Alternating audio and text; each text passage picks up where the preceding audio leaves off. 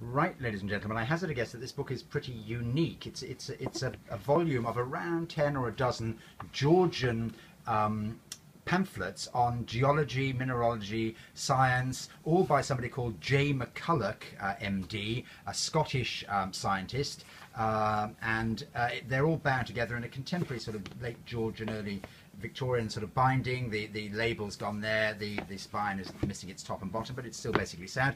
And there, it's ex-library. At some stage, a book in a second-hand bookshop or antiquarian bookshop has been £45.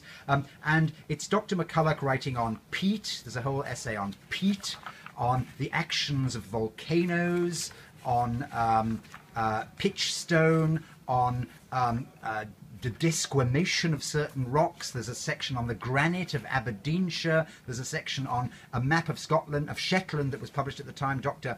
McCulloch on the chart of Shetland, crystalline structure of rocks. There's a fascinating one on the optimum sizes of mineralogical hammerheads, okay, fossil hammers there, different types which are best for use, black lead from cast iron, different sizes of print because they're different pamphlets numerated individually.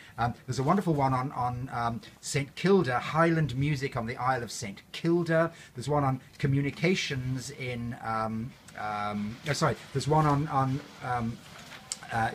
a communication to the Caledonian Horticultural Society on the cultivation of the parsnip. So parsnip growing in Guernsey, very obscure, and this pamphlet is dated 1814, and about 9 or 10 other ones on Scottish music, mineralogical hammers, etc, etc, etc. I can find no reference to these pamphlets on the internet at all. It's a scarce little collection of Georgian, late Georgian pamphlets. Sorry about the noise outside. Thanks very much indeed. Bye.